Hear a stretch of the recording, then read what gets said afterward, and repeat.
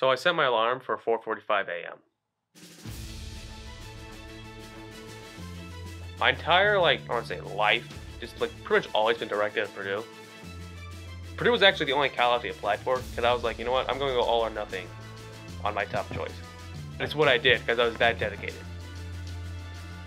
Coming from Purdue Polytechnic High School really made the transition to Purdue a lot smoother, honestly. Military training at Purdue dates back well over 100 years, and I'm very proud to be part of a legacy of Boilermakers that have dedicated their lives to serving others.